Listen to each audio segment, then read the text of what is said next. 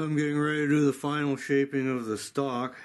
I've taken this, the lock areas, side plate area down with a sanding block with some 220 on it, so that the side plate here stands just proud of the wood, just where this bevel is on it, and also the lock. So the lock is even along here, and the bevel on the lock is level with this area. And I've traced out the area around the lock mortise where I'm going to shape the stock to. The area inside this line will stay flat. This is just basically guidelines. I'm going to go by eye. I'll leave a little more wood up here. I'll leave around 1/8 of an inch of wood around the lock, maybe a little, about 3/8 back here. And the butt cap is on, so I'll be filing the wood and the metal to get this fit along here as I'm rounding the stock. I've got the hole drilled for the screw here for the trigger guard, and I drill a hole up here for the pin. The pin will go through the trigger guard tang to hold trigger guard in. And I've pinned the ramrod thimble here because I'll be filing this area. I'll be filing the wood and the metal for this tang here, and blend that in with the wood up here by my trigger guard. And this will all be rounded from the trigger guard mortise here up to this line around the plateau here, on both sides. So now I can do some stock shaping. I made me some new soft jaws to hold those stocks. And this is a tool I made years ago when I was doing my long rifle, because the lock plateaus are not parallel due to the tapered barrel. If it was a straight barrel it would be, but sometimes you have to clamp pieces in this device that are not parallel. So I made this, and that fits in here. So one side will clamp one side, and then this will change for the non-parallel side. So I can clamp that stock up and start shaping it. Quite a bit of metal in those castings, so I can take that down some, blend that in good, and then when I do the finishing this, rounding this out to these plateaus, I just have to not go below the edge of where this is. So I'll be filing from the metal to the wood, so I don't take the wood down further than the metal.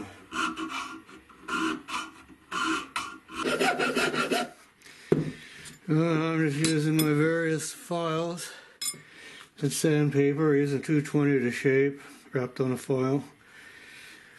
So I'm taking this, rounding all this off and molding all this up into my lock panel here. This one is pretty much done. And blending the lock panel into the trigger guard area. Taking it out so I got a nice border around the lock panel. So it's just working with files and sandpaper, and I've almost got the 4 stocks done. A little more rounding. And a lot more sanding, and I've got a corner here. Working everything right up to this line here. This lock panel, or the lock plateau as I like to call it.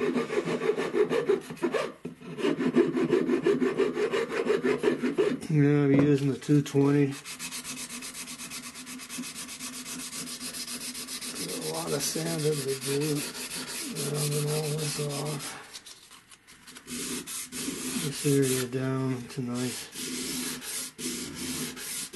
even. It's like a barrel, it just rolls right up to the barrel. So that's what I'm doing now. This one is pretty much shaped back to here, and then I'll have the butts.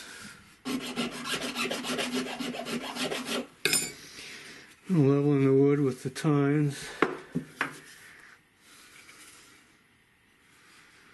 So I can form this lock panel area and then start shaping this. I'm just establishing my perimeters.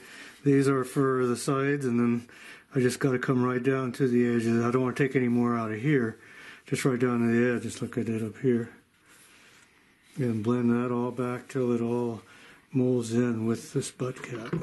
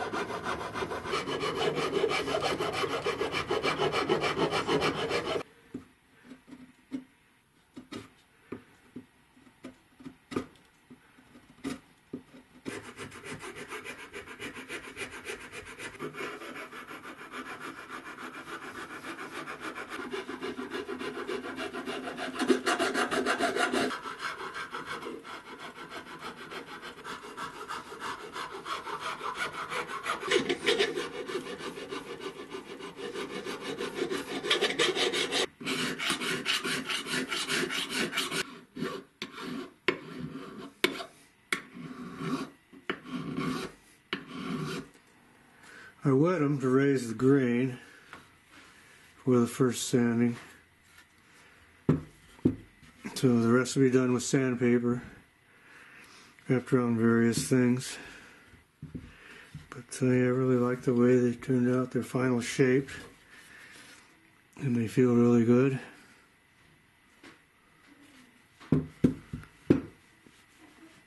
So yeah, just sand them and put the oil finish on them. And then we'll be polishing metal, browning all the steel, and then I can put them together.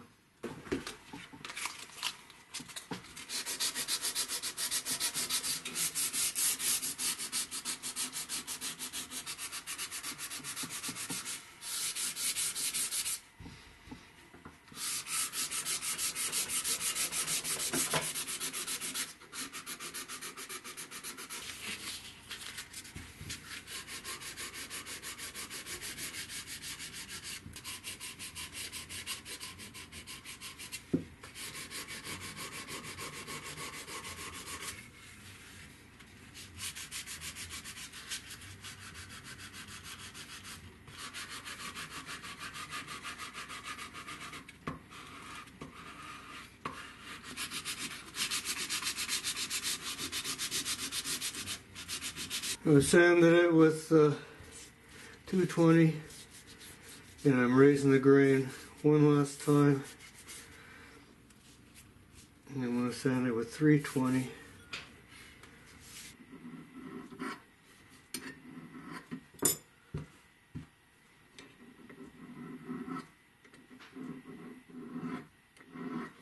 I'm polishing these butt caps while they're still attached to the gun before I do my final stock sanding with 320. These things are kind of hard to hold, so removing all these casting marks, taking some of my engraving away, so I'm going to have to learn how to engrave if I want to put it back on. 220 to take the file marks off. Then I'll switch to 320, 400, 600, and then I'll go to the polishing wheels.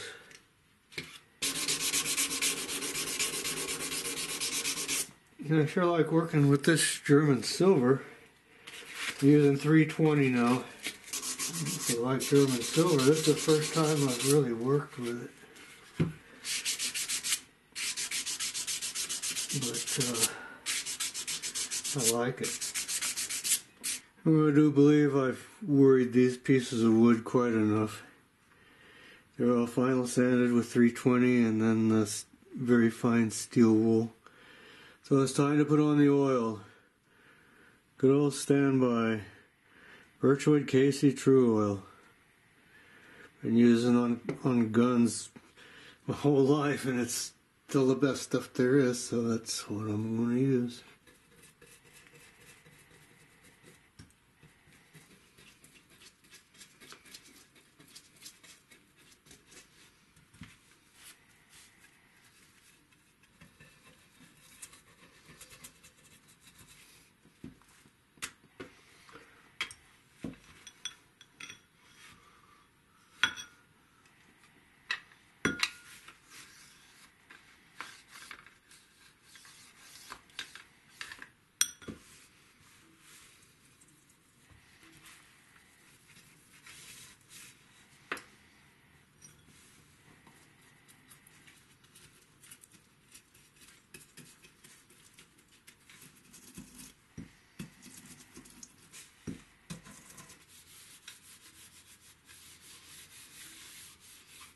First coat of oil, hand rubbed.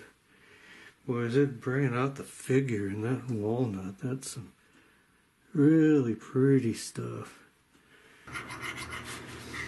This is a tedious, time-consuming part. All these casting marks have to be filed away, filed and polished away. And I'm using my small files, jeweler's files, and the 220 grit emery. It just takes a lot of time and a lot of work, but it's worth it.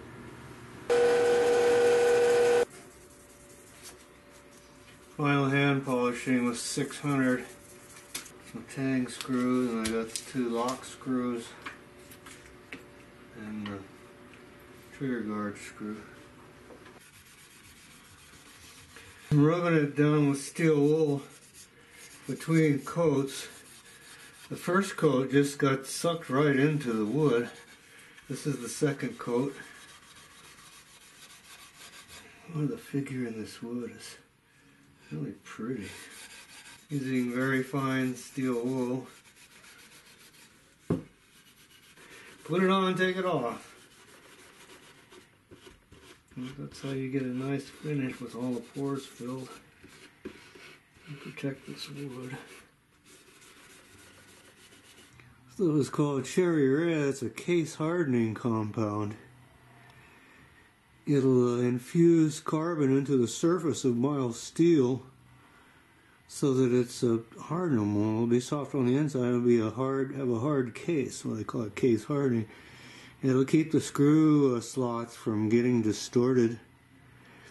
So what I will be doing is heating those screw threads, or not the threads, but the heads up cherry red, dipping them in this stuff, and then a bunch of it will melt onto the end of it, and then I'll heat it up again, and then quench it in the water there. I just put my 8th coat of hand-rubbed oil, true oil, on the stocks, and taking them down with 4/0 steel wool between coats. And I was going to stop at 7, but the wood pores were almost all filled, so I decided to go with another one. So I'll let this dry for 2 days, and then I'll take it down very lightly with a new pad of steel wool, just enough to take the sheen off of it. So it's not so shiny, but yeah, it's pretty filled and sealed. So the stocks are almost done. The last thing I have to do on the barrels is mount the rear sights. So I have these little sights, and I'm going to dovetail them into the tang just back of the breech plug, where the breech plug meets the barrel. So I'm using my hacksaw. I got a little hacksaw here, back about 1/8 of an inch. I'm going to make a slot about 1/8 of an inch, and about 1/16 of an inch deep. I'm taking out the metal in between slots here.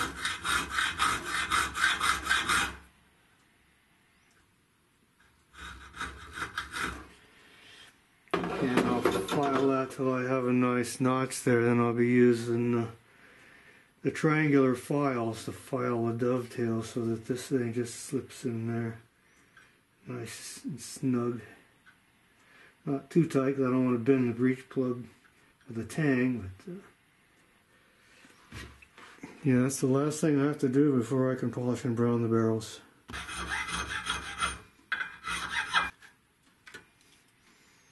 $54, 56 thousandths now.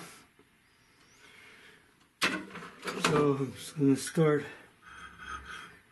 cutting my undercuts. I've got a ways to go. But if I eat too much off and then it gets loose, then I'll have to peen these edges down. I don't want to have to do that. I want it to fit nice. So I just take my time, go slow, and file a dovetail. Now I'm making a dovetail file on my little triangular needle file here by taking the teeth off of one edge. I have this one that, this is a 3-cornered file with one edge is ground off. I use this for doing dovetails on my long rifle, but it's too big to do these little sights. So I'm making one from this file here. Just going to take it down so that it doesn't cut. So it doesn't cut the bottom of my groove. I don't want it any deeper. I just want to take the sides out to this 60-degree angle.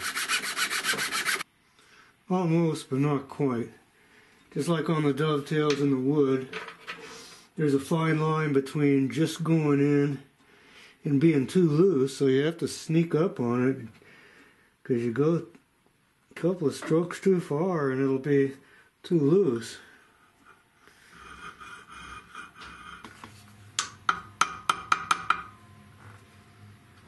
A little bit more to go.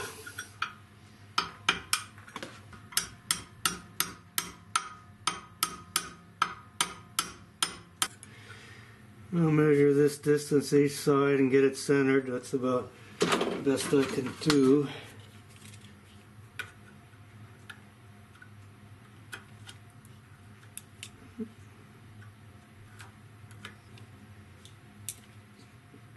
$24.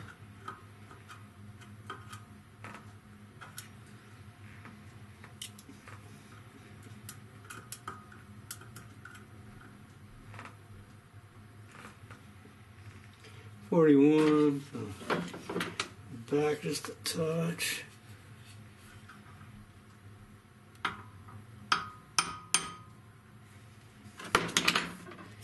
End up with about 30, 32,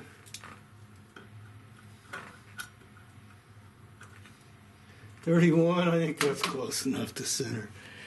So that side's in, and I'll file the sides edges here down to the width of the tang, and yeah, this side's installed. I'll round these edges over a little so they don't get caught on things.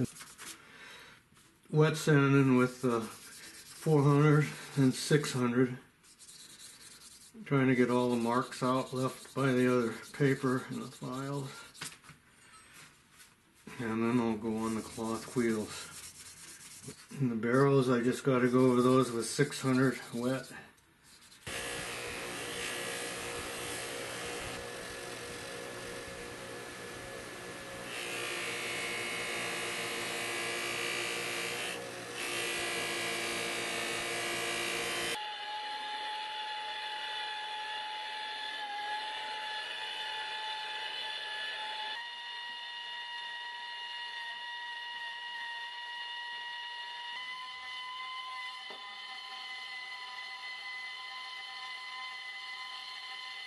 The steel parts are all brown now, and the brass and silver is all polished.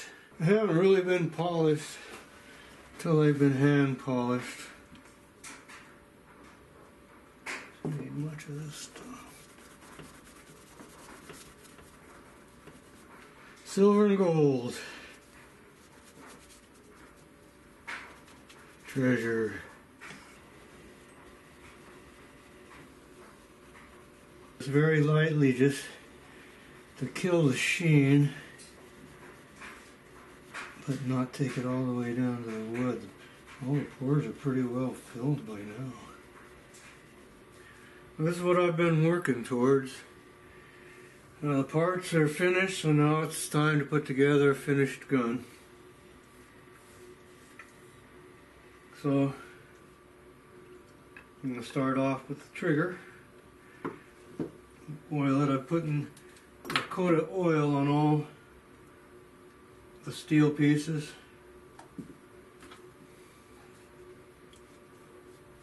To keep them from rusting. I want to say will rust. And I put a drop of oil on the pin, pivot pin right there.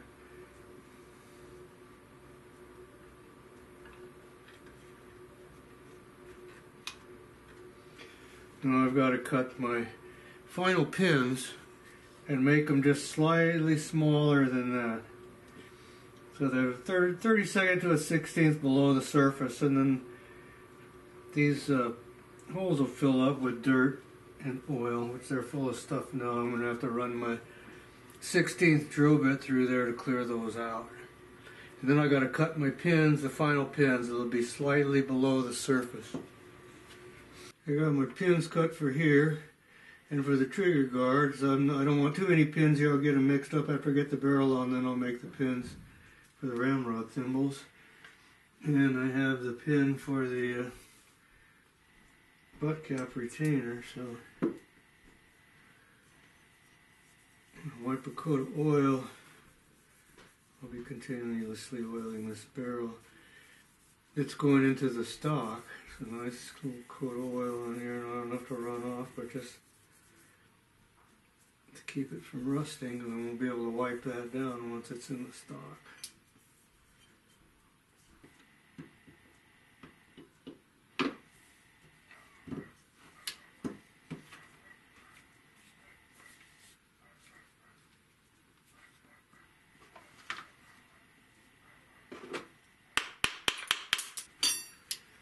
A little drop of oil in the screw over here. On the end of the thread. Get my screws all browned.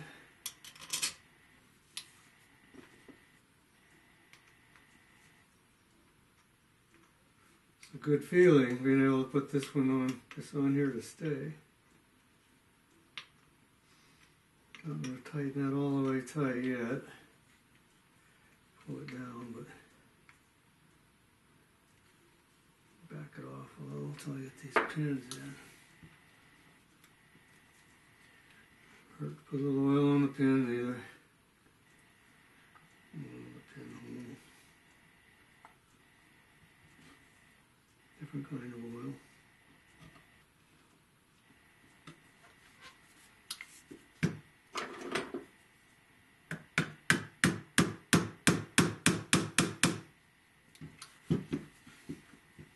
Nice and snug. I just set that down below the surface. That's my little pin punch here.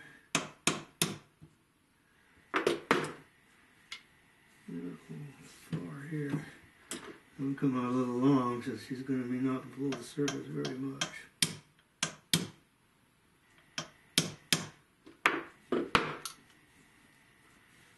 Okay. Pretty good right at the surface. And this one goes in up here.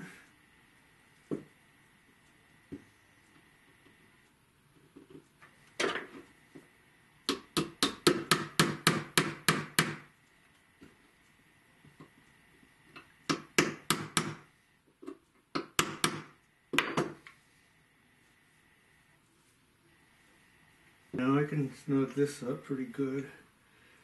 Doesn't have to be too tight.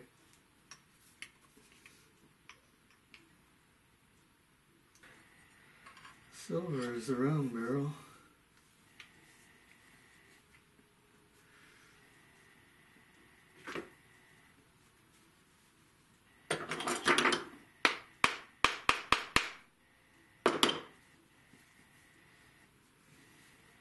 That's nice.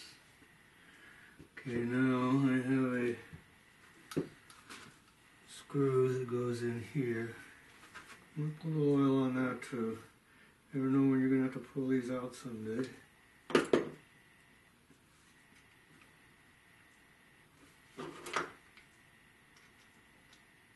Yeah, won't hurt to put a little oil on this, hope we go in and see it. It's sealed in there, but aiming in the right direction.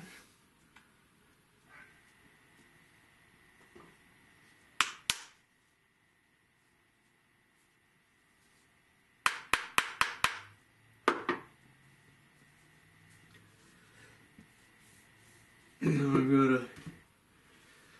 got a pin here, just slightly short with a bent over end on it. And I got a little groove there that it can go in. Oil on that too.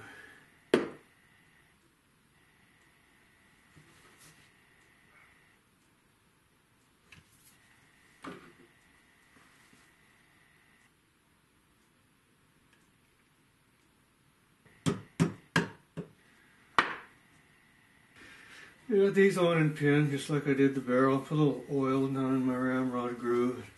Worked the ramrod in there a few times. And like that, I trimmed it down a little bit. I might have to sand it down so I can put the trigger guard on.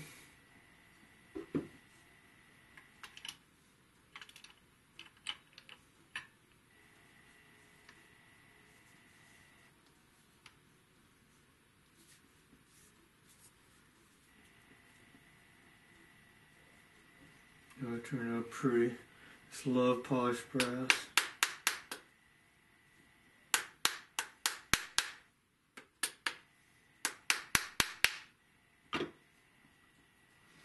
We have a screw going in the back here. On it. But I'm not going to tighten it up until I get the pin in.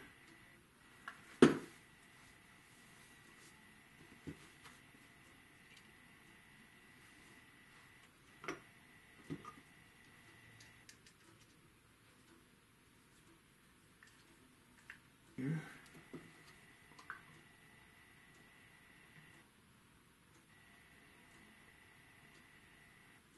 So I'll put it down in there some.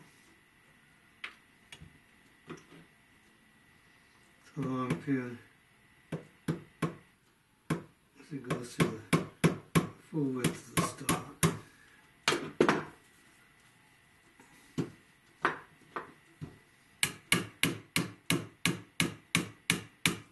And it's through. And where else for it to go?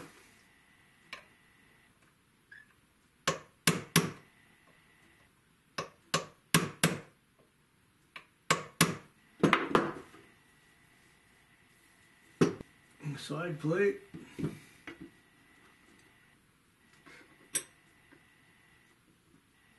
Everything's tight because of the oil. Oil isn't that thick.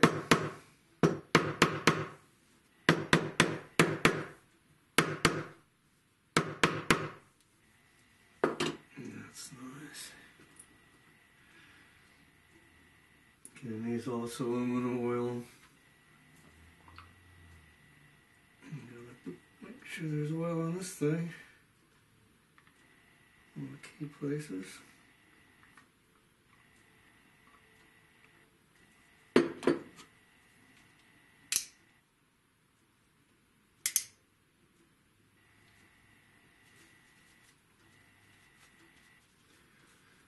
The excess off. Right in here.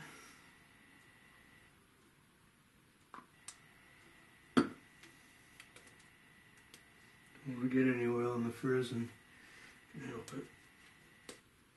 Looks pretty good. I'll be wiping oil on this continually. And just a little bit in each of the screw holes.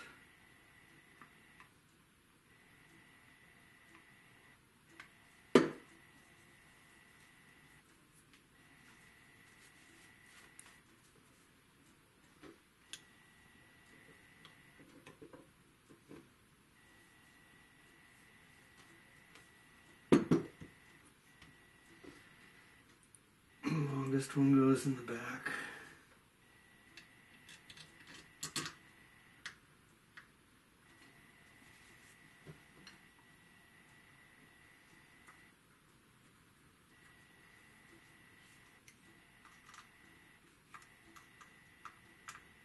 You don't have to over tighten any screws on these things. You just want it snug, but you don't want to distort anything.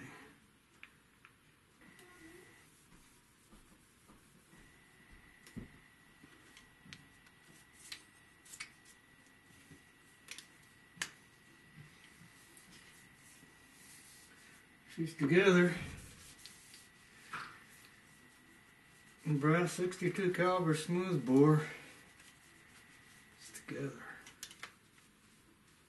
I gotta tighten this screw. Get that. That's in here.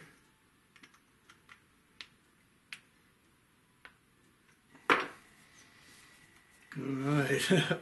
That's nice. I like that. Yeah, it is something.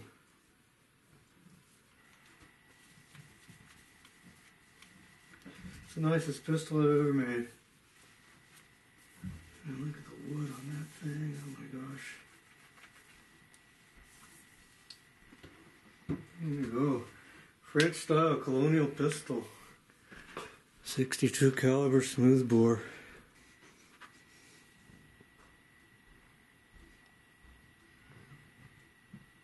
That's it.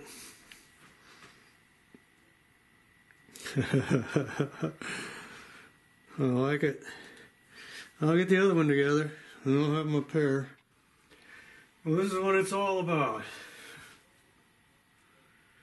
Got two completed 1700s French style Colonial pistols. German silver, 50 caliber rifle.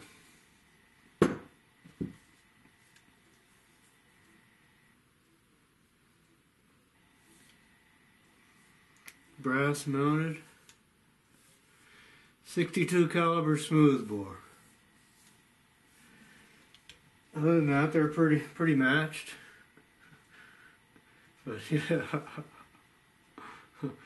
I like this. I can't wait to shoot them.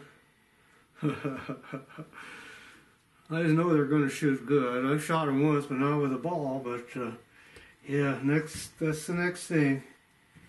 To see how they do with the ball. Or charge a shot in the case of the 62. But now I'm working on the case, get the case done to hold them. I don't have a case set. Been a really fun project, and I'm really excited now. I got two new guns to shoot. And they're going to be fun to shoot. Love these flintlocks. And when you build them, it just adds another dimension to it. The fun is in the building and watching them come together, and then you have them at the end. And it's just, I think, just a very cool thing. So now the real fun starts when we get to go shooting. Can't wait. We've got belt hooks on the guns now. Ordered these online, a place called Middlesex Village Trading Company. They're handmade out of steel, and they're pretty cool. I wanted to get these on there because I have to modify the case to allow for these things. So yeah, I'm going to brown them now. I'll go over how I install them. Okay, what I had to do here, these have a pin and then a hole here where the lock bolt goes through, but I found out that the two are slightly different. So I marked them. This one is 2. I marked with 2 file notches here, and I've got a number 2 here. What I did, I made these cardboard patterns. And line it up with the hole there. And then I laid that on the gun. number 8 bolt through there. We line this up, kind of centered on the gun up here, and then marked and drilled for a hole there. But yeah, they are handmade. I believe they're made in India, but they're nicely finished. But this is for number 1 on the other gun. But if you line them up, they're not exactly the same. They're not off very much because these holes are, you can hardly tell, but they have to be custom fitted to each gun. So what I'm going to do now, I had to get longer lock bolts. So I've got these oval heads, so now I'm going to chamfer this for these. So that'll lock it in there real good so it doesn't have any play. And these are pretty well polished. I'll do a little final polishing on them, and then I'll brown them and put them on there, and I'll have belt hooks. And then I can notch out the case and maybe make some little cradles. I've got some balsa wood to do. I'm out here at the shooting range. I joined the gun club and finally put some lead through these guns for the first time. I couldn't video it because the wind's just blowing relentlessly. I don't have balls for the 62 caliber. I've been using 50 caliber with 4 patches. And they both shoot pretty good. I actually hit better with the smoothbore than I did with the rifle. I need to practice. And I got my double-aught buck here that I've been using in the blunderbuss. And I fired one of these sinkers. Not very accurate. Well, you wouldn't want to get hit with it. With the double aught, it works really well. 110 grains. It's a good load. It's a good tough load. And I think that box is pretty massacred. That box is dead. But it just shows me I need a lot more practice. I'm gonna shoot some guns today. My target set out there, 20 paces, dueling range. My blunderbuss, a 1-inch bore, roughly 4 gauge. And I'm going to be firing it with 120 grains of double F powder and 20 double-aught buck. And my touch hole is clear, fence nice and tight, everything's clean.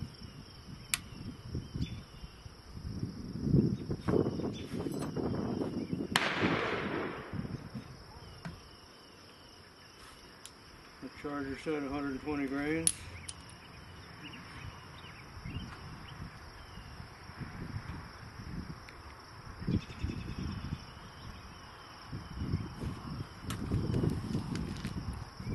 I'm losing my fiddle peg. I still have to drill it, put a line to hold it.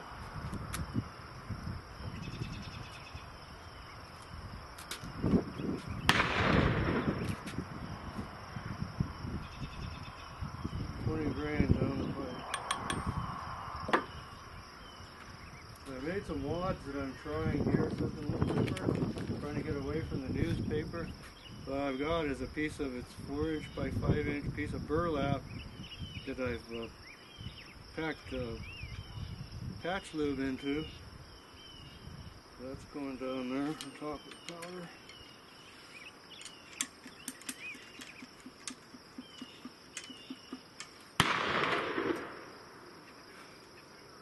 Double aughts.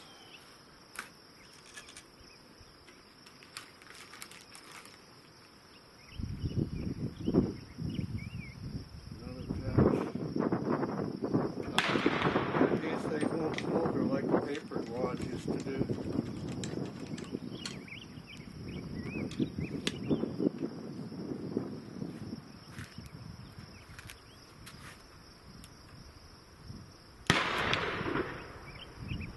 Got a little charger that puts 3 grains of powder in this big lock.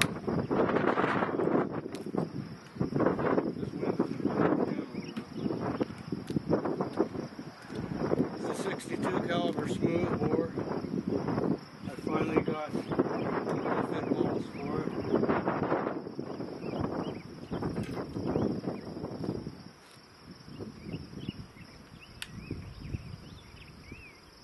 Let's make sure the touch hole is clear. I run a patch down these.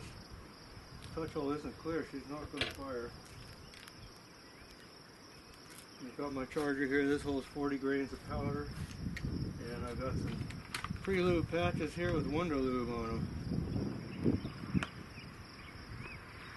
This will be the first time firing it with these 4-size balls. Last time I didn't have the mold and I just used the 50 caliber balls.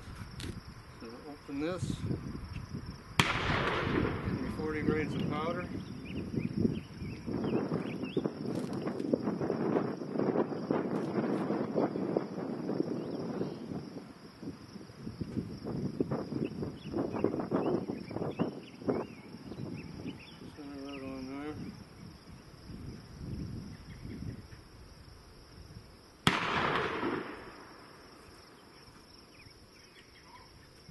Alright, that fits nice. All the way down on top of the powder, that's very important.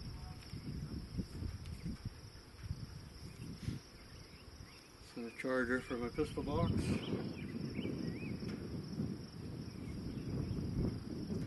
That one's half-cock is safety on these. They're not supposed to fire from half-cock. An old worn lock sometimes will. Just where the old saying, going on half-cock.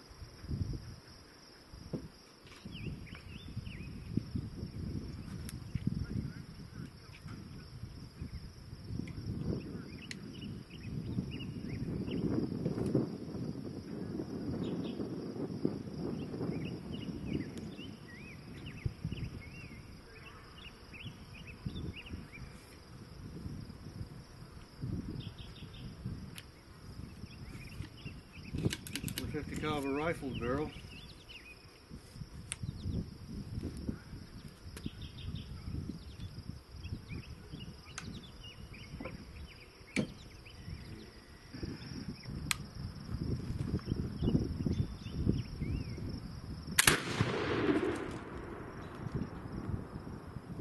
I like those wads. Not only do they not smolder, I can reuse them.